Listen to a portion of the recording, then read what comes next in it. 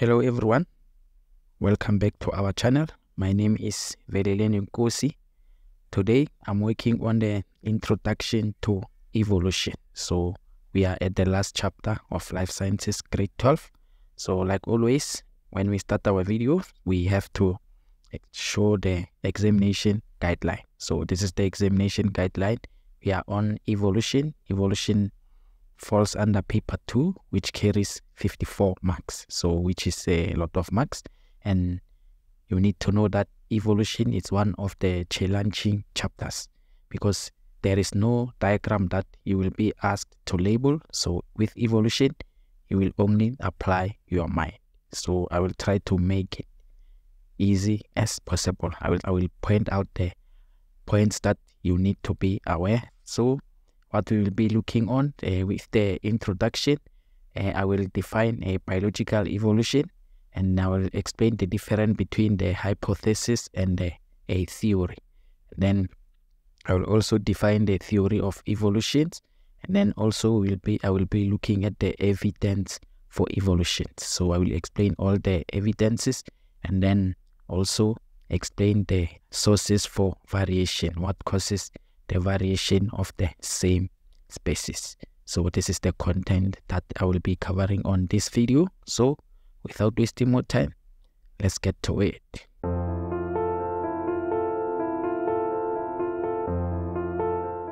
So now we are on the introduction to evolution. So first of all, I will explain the definition of biological evolution.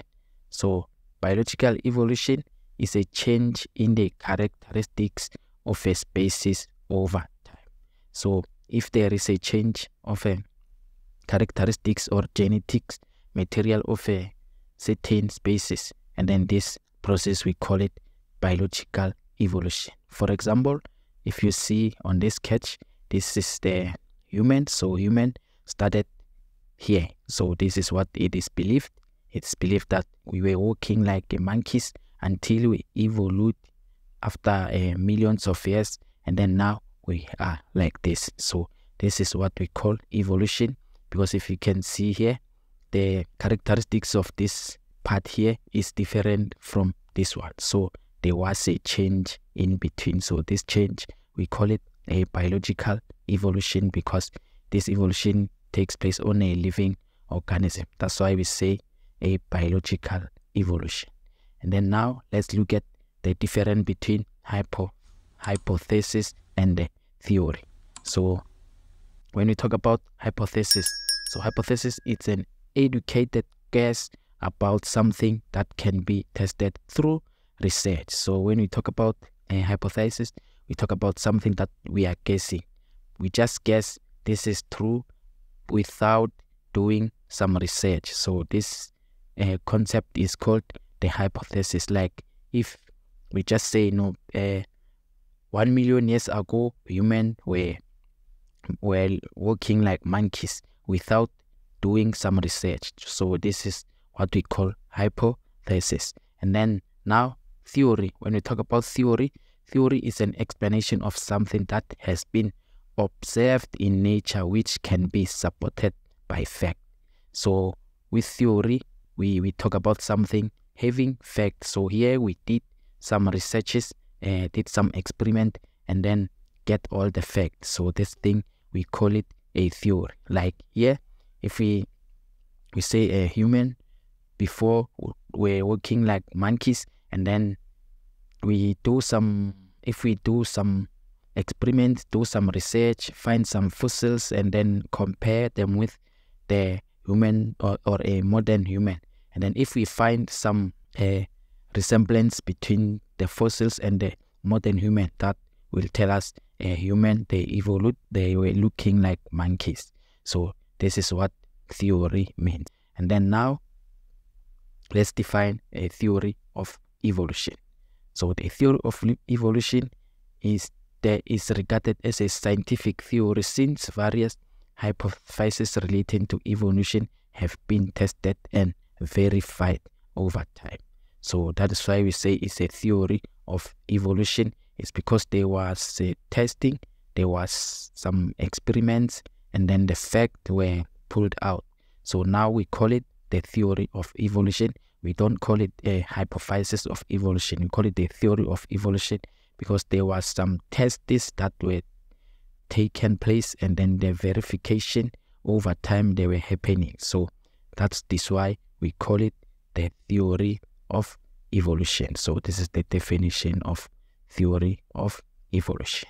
So these are the notes. Please, if you are able to write, then you can write them down as I just explained them. And then now let's get to the next slide. So now we will be talking about the evidence for evolution. So when they do the test, there must be some evidence. So what are the scientists used when they do evidence? Because if we talk about something that happened maybe more than 1 million years ago, so it's not easy to just say this thing happened. So we need some evidence. So with the evidence number one, fossils record. So when we talk about fossils record, fossils, it's in history of life as documented by fossils. So the remains or imprints of organism from earlier geographic periods. So when we talk about fossils, we talk about the remains that we found now that is believed they were lived before us, or many years they were alive many years ago. So for example, here is the example of a fossil. If you see here, we have a print here. So this shows that there was something big that was alive the time rocks were soft. So if you see, this is a print, something stepped here. So this shows that something stepped here, like the time the rocks were soft. So this is the evidence that something lived here. So we cannot just say there was a dinosaurs before without showing the proof. So this is the proof. So that is why we'll say this is a theory. So what is the role that the fossils play as evidence? So the fossils show evidence of change over time. So they will help us to show the changes over time, so we can see what happens before, or what was it before, like we were coming to life or many years ago. And then they reveal transitional forms. When we talk about transitional forms, we talk about the two groups of organisms that shares ancestral, like human and like dinosaurs. If like it is found that there is a gene or there is a fossil of dinosaurs, and then when they tested, they found the same trait in human. That is mean there was a transitional form between human and the dinosaurs. Maybe we were dinosaurs, we transformed from the dinosaurs before we become this modern human. So this is what the fossils do. They reveal transitional forms, and then they provide clue about the rates and the trends of evolution. So they will help us to see how fast the evolution has taken place. So these are the rules that are placed by the fossils record. So now let's see another evidence that was used to test for evolution, the biogeography. So when we talk about biogeography, we talk about the study of where organisms are found on Earth. So in this study, it is believed that organisms that are found at the same space or at the same place on Earth, they tend to share ancestors. So this is the study of biogeography. So how does it found it helps with evolution? For example, here I have this sketch. So this is the world map before. It is believed that the world map were one thing. It was a one thing. If you see, this is Africa, and we have South America. This is North America. It was the same thing. But when they checked the fossils at the South America, they found the same fossils on Africa. So that is mean there was something that was live in Africa and the South America. So since now between Africa and South America there is a huge ocean. So that is mean for like million years ago, Africa and South America were connected. So this is the evidence that shows the evolution. So some of the evolution are found in Europe and Asia. So it's another evidence that show the evolution. And then another evidence that we must know is the modification by descent. What do we mean by modification by descent? A homologous structure in different organisms indicate common ancestry. So let me explain what this means by homologous structure. So homologous structures have the same basic plan, even though they may look different or perform different functions. So like, let me show you some example here. This structure here, these structures here are homologous structures.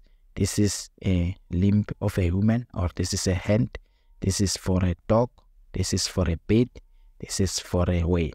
But if you see the way they are constructed, the way they were planned, they were planned the same. If you see this part, all of this, they have the same part. And then they have two bones which are parallel. All of them, they have a parallel two bones. And then this part here, all of them, they have this part, even if they function differently. But they were planning, whoever who planned to make this have the same plan. They were the same. If you see, we have fingers.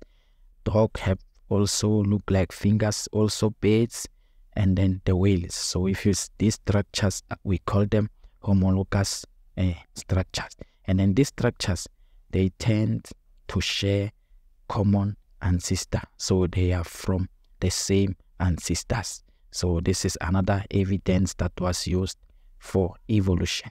And then the last evidence is genetics. So also genetics, in genetics, similarity and differences provide evidence for the evolutionary relationship between species. So like if you find that organism have some similarity in genetics, and then this organism, they tend to share some ancestry. So what they check in genetics, they check the sequence of gene. If the sequence of gene are the same, then those organisms, they tend to share the same ancestry.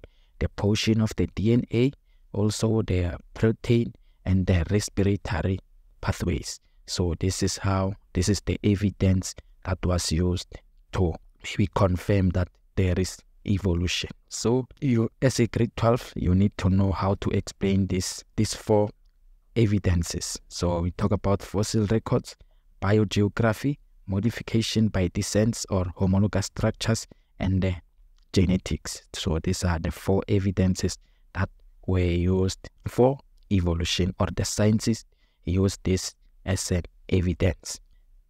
So now let's go to the variation. So when you talk about the variation is where we find the same organism, but they don't look the same, or they are not identical. So first of all, let me define what is biological species and population. So biological species is a group of individuals that can interbreed and produces a fertile offspring. So this, like it just explains itself. It's a group of individuals that they can have offspring, and the offspring will be fertile to produces another offspring. So this is what we call biological species. And then population. When we talk about population is a group of individuals of the same species living in a specific area. So like for example, if we find a group of lions, so if like there's 1,000 lions, so we call them population because they are the same species and then they live in a specific area, so they are populations. Now let me explain the source of variation on the same species. What causes a species to be unidentical? So the reason why we find same organism be unidentical, it's meiosis. We have learned about meiosis. So during meiosis in prophase 1, there is a process of crossing over which happens on chiasma, that part of the chromosome. So this crossing over increases the variation, it's the one that makes the same organism look different.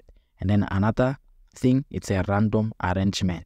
So like the random arrangement is during the metaphase 1 and the metaphase 2, you will find that the chromosome, when they are line themselves at the equator, they just stand randomly. It's what causes the same species to look different. This is what the statement say. When we say the source of variation, so it's the thing that causes the same species or the same organism to look different. So it causes by meiosis. And then another thing that causes variation is the mutation. So mutation, it's an error of DNA replication, or it's where we find that there is a change of gene. So if there is a change of gene, and this will cause the same species to look different. And then another thing that can cause can be a source of variation, it's a random fertilization. So during meiosis, you will find that there is the gametes are different, and then these different gametes, so they will cause during fertilization, the different eggs and the different sperm, they fuses together. And then the last thing, it's a random mating. So random mating, it's where you find that there is a higher number of population, and then different mating just happen on the population. So it's another source of variation. So this is the introduction of evolution. So I hope everything makes sense. So if you have watched this video to this far, thank you very much for watching. Please give this video a thumbs up and subscribe to our channel. So if you are studying, good luck with your studies. Thank you very much. God bless you.